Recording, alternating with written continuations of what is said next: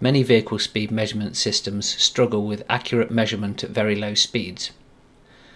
A lot of these systems rely heavily on GPS data, and at low speeds GPS data tends to have a lot of noise on it. The higher the sample rate, the higher the noise.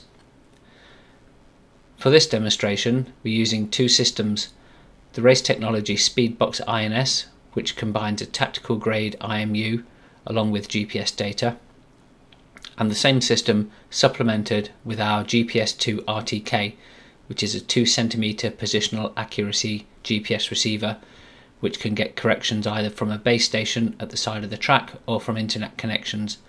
In this case, the corrections were coming from a server using the GSM telephone network with the built-in modem. To demonstrate the accuracy of the system, two reflective barriers were set up on the ground 20 metres apart. The 20 metres distance was measured with a Class 1 measuring tape to give exceptionally good accuracy. The system was then configured to start a measurement on one trigger and to stop the measurement on the other trigger, calculating the distance. From looking at errors in the distance, we're able to calculate errors in the speed. Laser barrier passing underneath the rear of the car and the measurement starting. We're using two cameras on this vehicle, one looking out of the front and one attached to the rear bumper to see the laser trigger.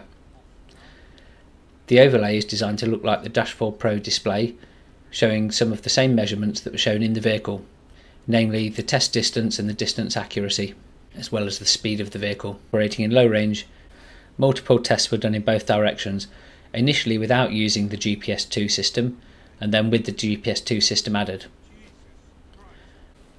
The estimated accuracy figure is calculated automatically by the test system based on a combination of the duration of the test, the estimated accuracy of the combined GPS and inertial sensors, and also the trigger start and end conditions. In this table you can see the measured distance, the test duration, the average speed as calculated from the test duration and the distance, and then the error percentage and the absolute speed error.